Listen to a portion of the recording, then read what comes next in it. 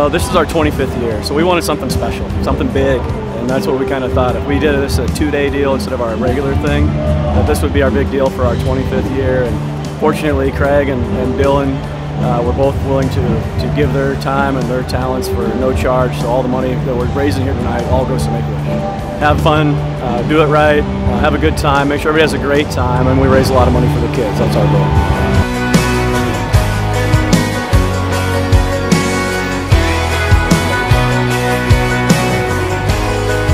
Helping people who are facing the biggest of odds, the steepest of mountains, and I get to come up and play a little bit of music and be a part of something that's so big. Yeah, it's a pretty cool experience.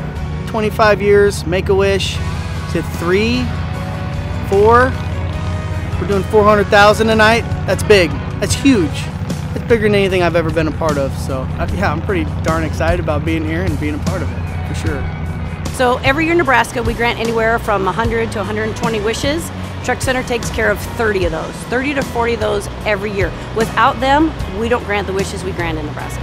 We are so excited for tonight. Trey and all the folks at Truck Center are the bomb, and we are going to have a blast tonight celebrating 25 years of wishes.